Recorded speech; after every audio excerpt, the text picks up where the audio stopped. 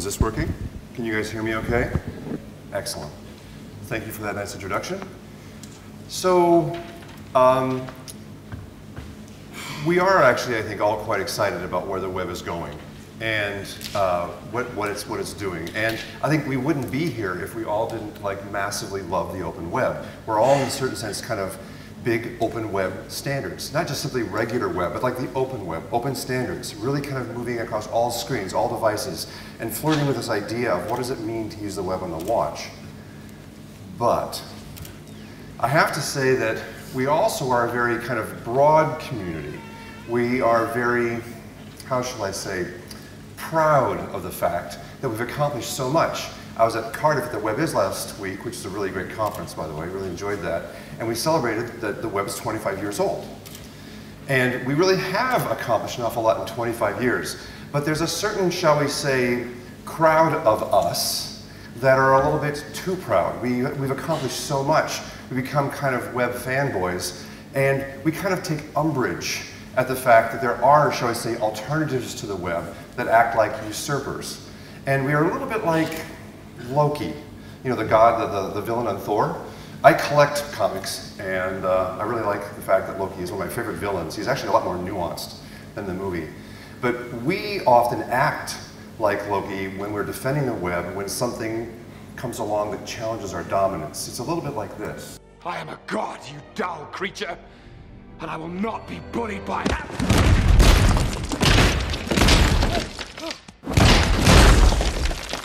Now that might have been a little bit too subtle for you. But we are effectively having the snot kicked out of us by iOS at times, and by extension Android. And I think it's actually a false dichotomy. Yes, they're doing well mostly in gaming, by the way, but it's a very different way of looking at it. I love what basically Paul Irish has said, that mobile and web native complement each other. It's really not a fight. I really am tired about this idea of native versus web going on and on and on. They do two very different things. And in fact, some of the more enlightened companies appreciate that, and they use the web for onboarding, and they use native for your really hardcore fans. But I digress a little bit. The issue for me, though, is that we, as the web community, frankly take that on board. We get so excited about adding things like geolocation and compass and microphones and so forth because we wait for the native apps to actually go do it first, and then we kind of add it afterwards. I've even had some people say, well, yeah, I mean, they're doing that proprietary shit, okay, but then we come back and we do it right. You know, we do it open. And that's fine, but then of course they turn it off and they do something else. And my issue is, why are we aspiring to be where native was 3 years ago? That's just not the kind of world I want to live in. I think the web can do so much more. And we shouldn't try to copy what native was. It's not a criticism of native, it's a criticism of us as to where we want to go. And this really comes into focus, particularly in these last couple years, as we've gone crazy with smart devices. And I get a little grumpy with the phrase Internet of Things. It's all the rage right now, and people kind of go a little bit off the deep end on it. But let's just take smart devices, where you've got smart doorknobs, smart thermostats, smart bathroom scales. These are all direct devices that want to be controlled, and each and every one of them has their own app, which is fine, because really it's the only thing you can do right now. But the problem I'm finding is that people are really claiming, and I actually am agreeing with this, that this is going to really take off. If you believe in Moore's Law at all, as this goes forward in the next couple of years, we're going to have millions of these devices. And if everyone requires an app, we're going to put them all on our phone? I mean, it just doesn't scale. It just doesn't make any sense. So this was kind of, I stole this from Jason Grigsby. When I left Google for a couple of years, and I was a creative director at Frog Design in San Francisco. And we kept trying to get our clients to use the web, and they just had to have an app. We needed an app. Apps are cool. It was like this app myopia. It was so frustrating because we'd make the app for them, and they'd come back 6 months later and like, no one's installing our app. Because it's one thing to have an app, it's another one to get people to install it. And people kind of forget that little subtlety. Because what ended up happening, we actually did a little study where we would watch people, and there's a sign, we're in the App Store, and they would be kind of going, I can't be bothered because I'm busy. And Again, I want to make sure that people don't turn me into this kind of caricature. I don't hate apps. I think apps are cool. But there's this, what we called at Frog, this kind of thin crust of effort. You have to amortize the effort of an app across the number of times you use it. So if you're using Snapchat, you can install that app. That's cool. But if you're going to walk past a vending machine in Berlin airport and you're going to use it one time, you're not going to do that. Okay? It's just not going to happen. And I think this is effectively the difference between native and web, because web, you just click on a link and you're just using it. So, and in fact, this has even been written about. 2 weeks ago, this came out on Slate. Paul Adams, a lot of you guys know, came up with this. And these are basically articles that are now kind of attacking the very concept of an app and where we need to go. It's like the cracks are beginning to form. Now, you may disagree with these articles, but the point is that we're starting to say, wait a second, apps aren't the only toolkit in the tool chest. Now, clearly I don't need to explain it to you guys, but I'm sure your clients are the ones that you have to have this talk with.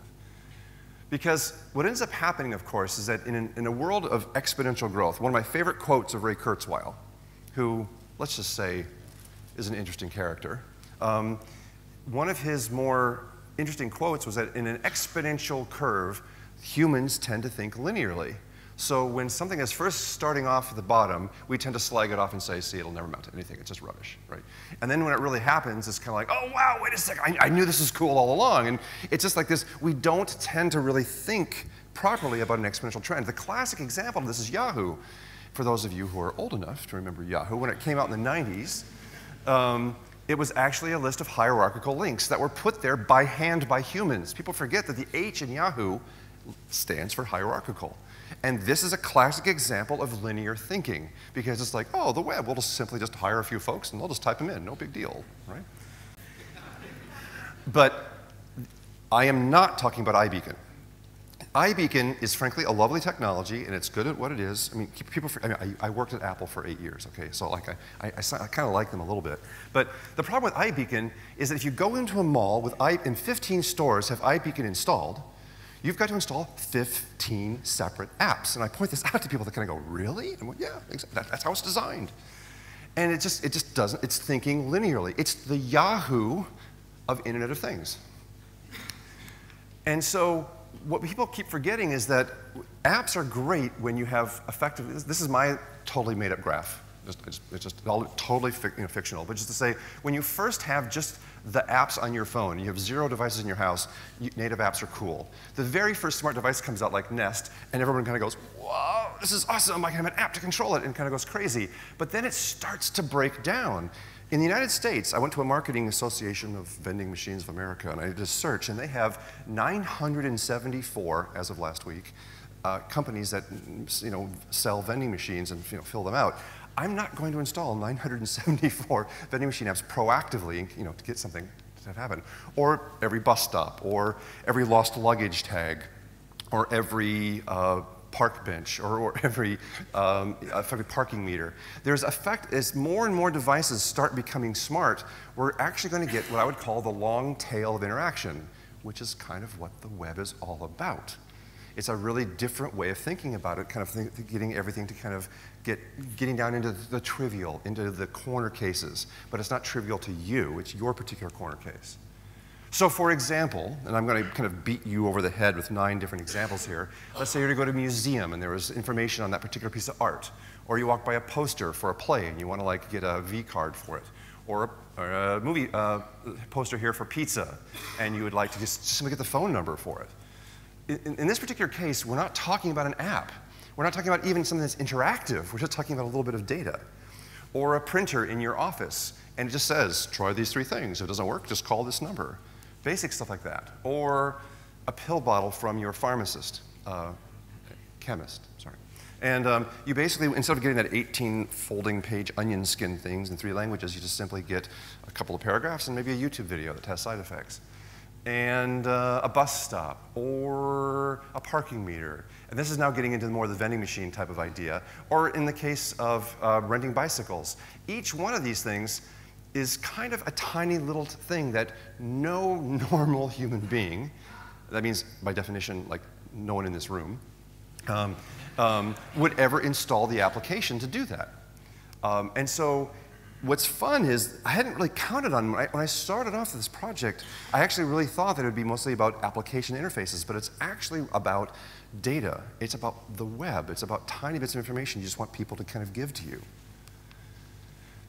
But here's the critical question. Can the web do this today? And of course the answer is absolutely no way.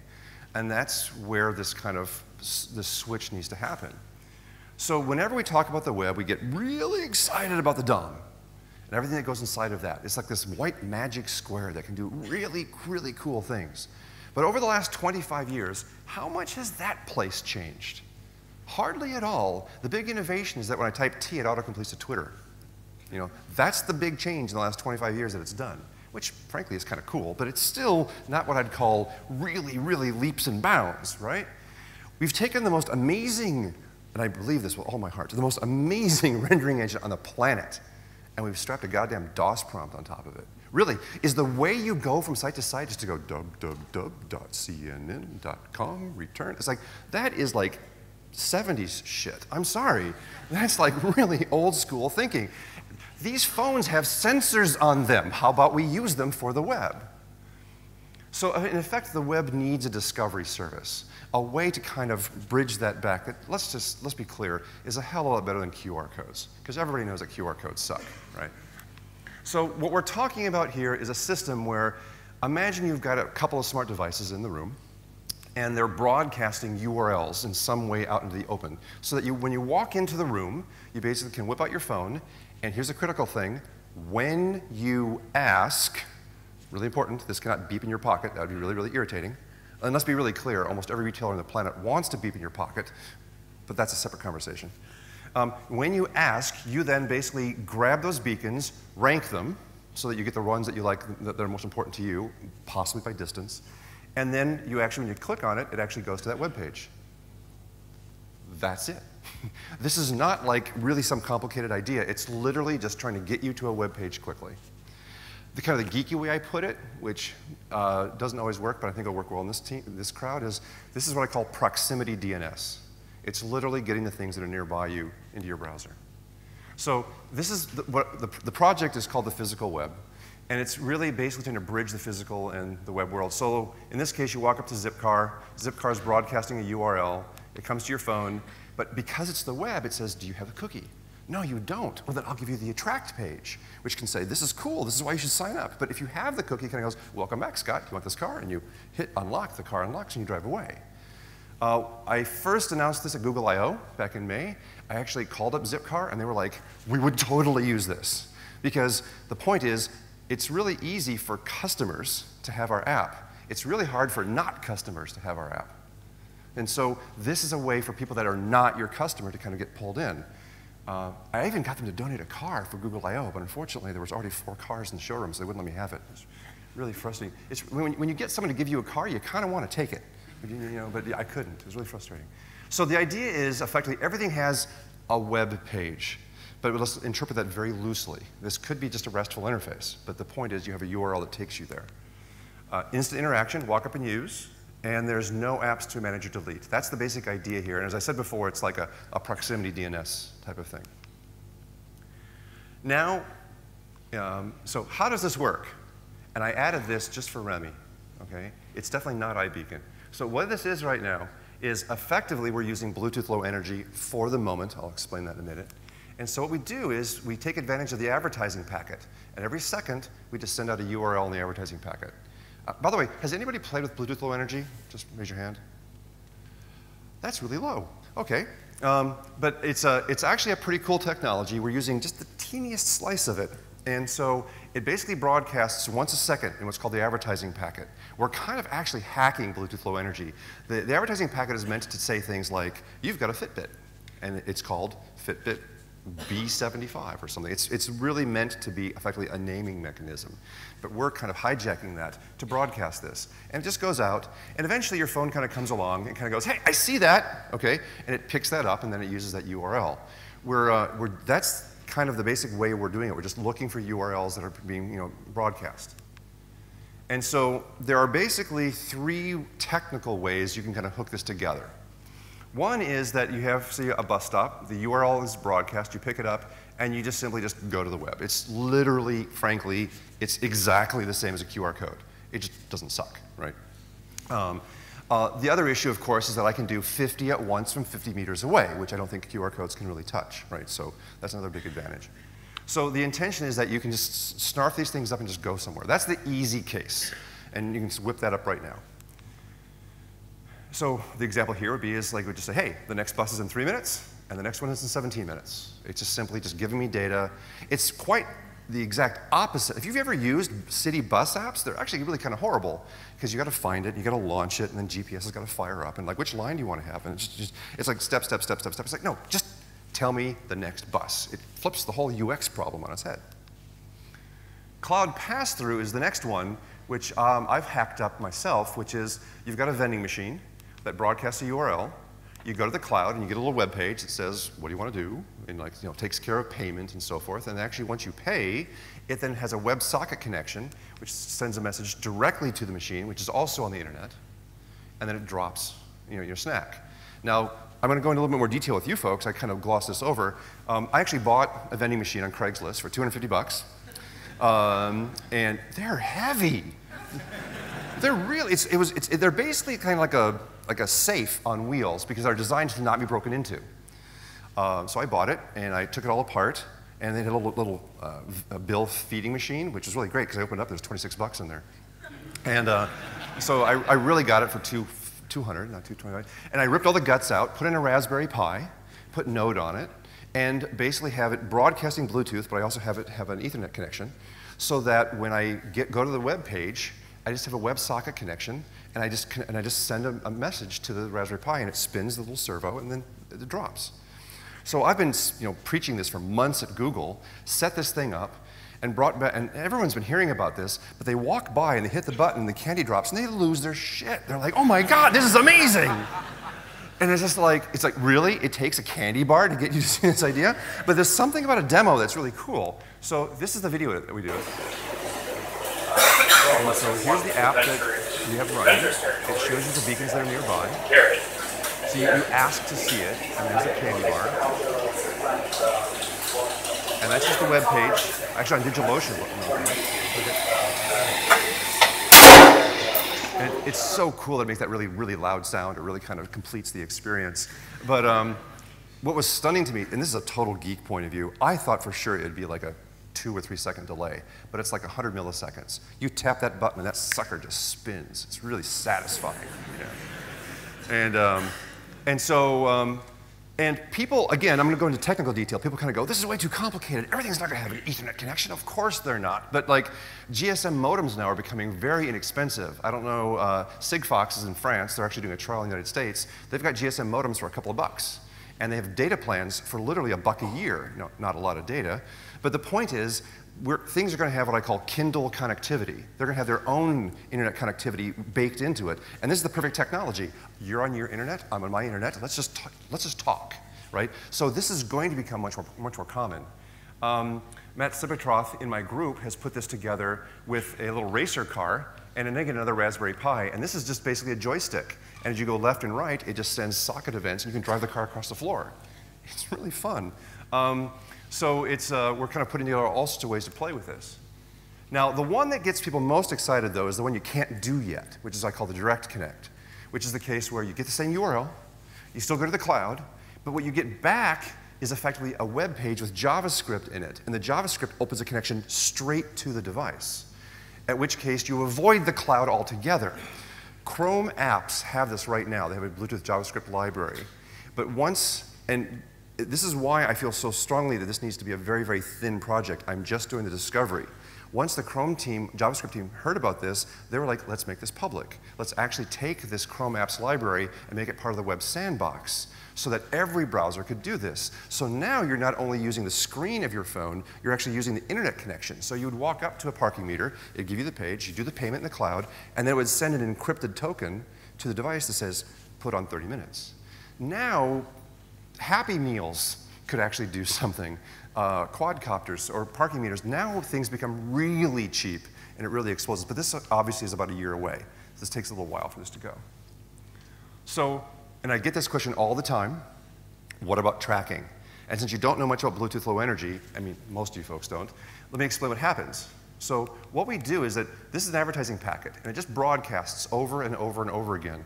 And we have it in non-connectable mode, so it doesn't listen. It just broadcasts. So that when the phone picks it up, it takes that URL and it goes straight to the cloud. There is something called a scan response packet, and there are things called GATT services, but we don't use them so that you don't connect back to the unit.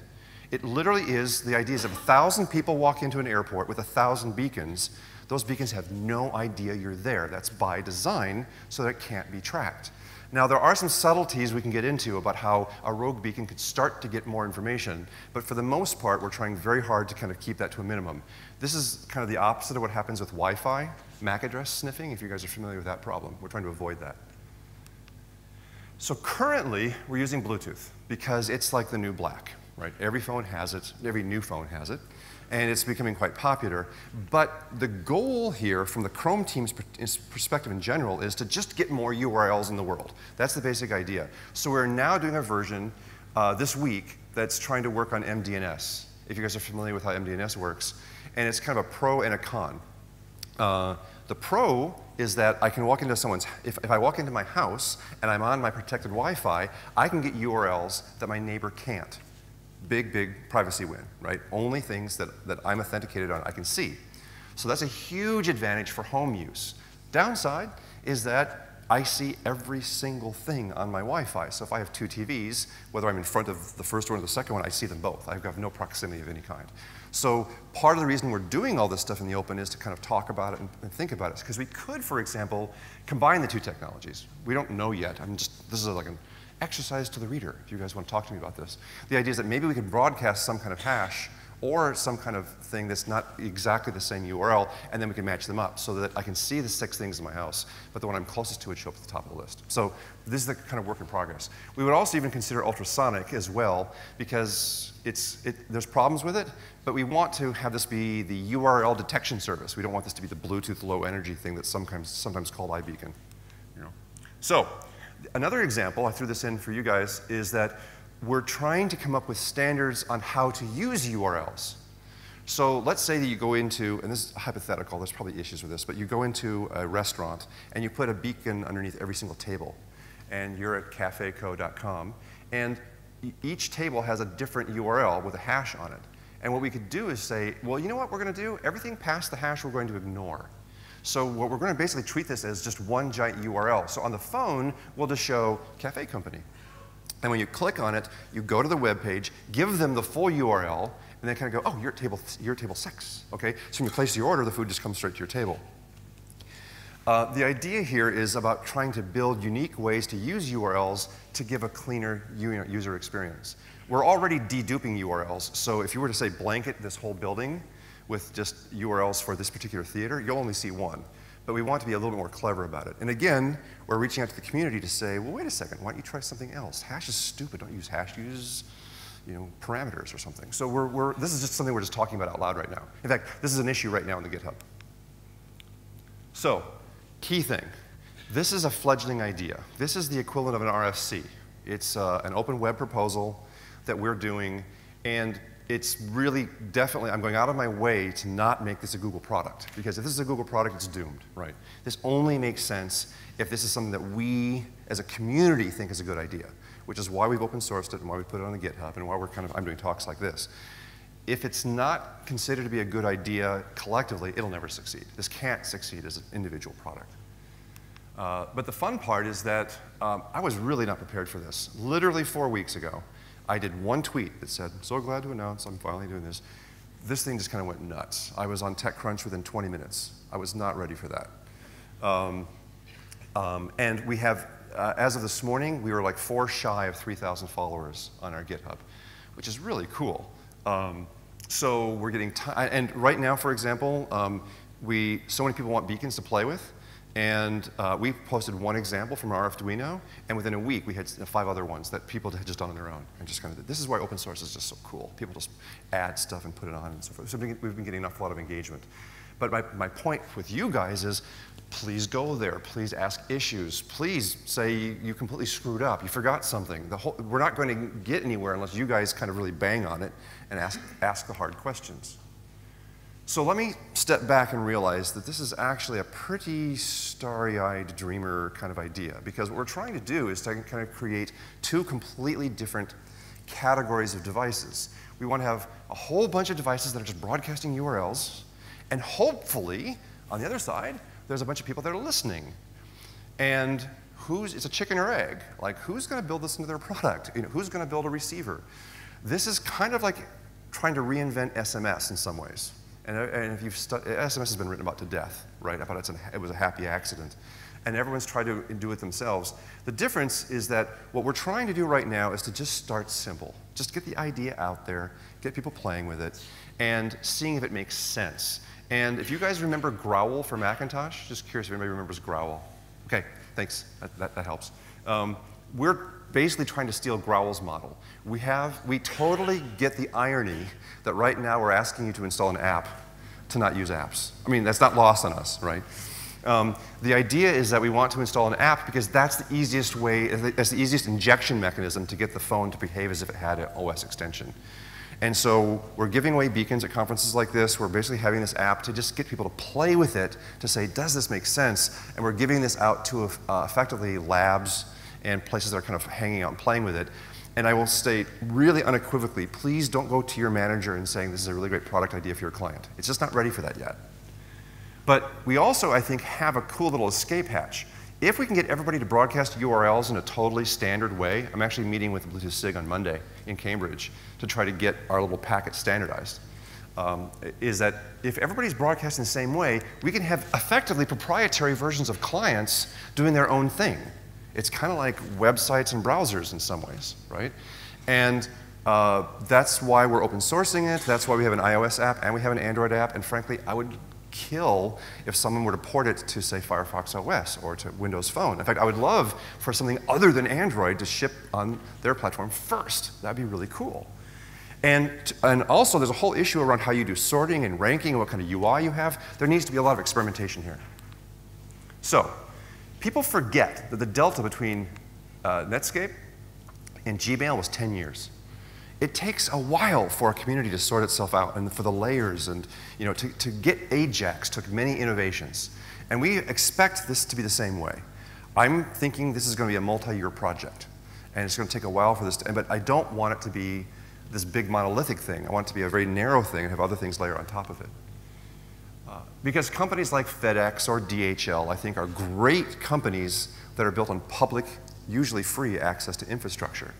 And we often forget, I mean, I think in the web we understand this, but to a certain extent, there's really only two kinds of ideas in my mind. There's truck ideas or there's road ideas. Either you're making a company or you're building infrastructure. The problem is that almost everybody just supports truck ideas. And what's been really weird is that these companies get bigger, they make their own toll roads. And then when people try to use them, they sue them. It's kind of getting things backwards. We've kind of lost that mojo that made the original internet.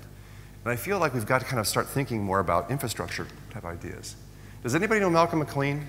Just curious if anybody ever heard of this guy? He's the guy who invented the shipping container, which I think you have heard of, right? This thing, works across boats and ships and trains.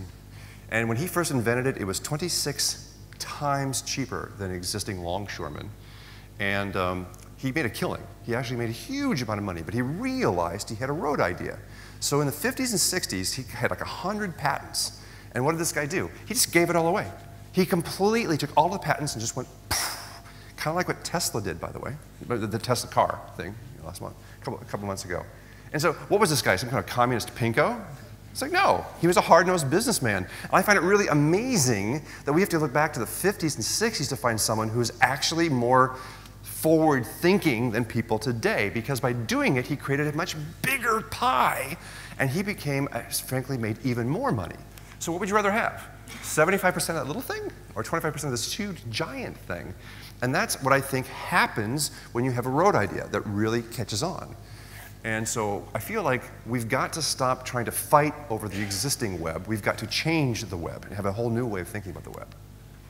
So when we think about the future, it's really easy for us to get kind of blinded by the giants of the day. Now, I worked at Apple for a long time, much longer than I probably should have. But And I'm not mad at Apple. I'm really not. I mean, I've made a couple of comments about iBeacon, but I think Apple, frankly, is great, and they're doing really great work. I'm actually mad at us as a community because we are copying Apple. We think apps, or app-like thinking, or app stores, or lock-in, or not we like you guys, but like we as like a broad community. So many people are like copying and aping what Apple has done. I think that's actually thinking too short-term. So what I've done is, hopefully every one of you have gotten one of these. And it's effectively a quick and dirty beacon that lets you play with it. It is not secure. It is not meant for public deployment. This is like the Arduino of beacons, okay? And the idea is that I can hear them beeping right now. Thank you for trying that. The idea is that what you'll do is you will install the physical web app. It's on iOS, it's also on Android. If you want, you can go to the GitHub and download the version yourself and make your own. We have source code for both iOS and Android now up there. And then once you install it, and by the way, I will warn you right now, if everybody tries to like connect to their beacon, it probably won't work very well. So I'll just warn you.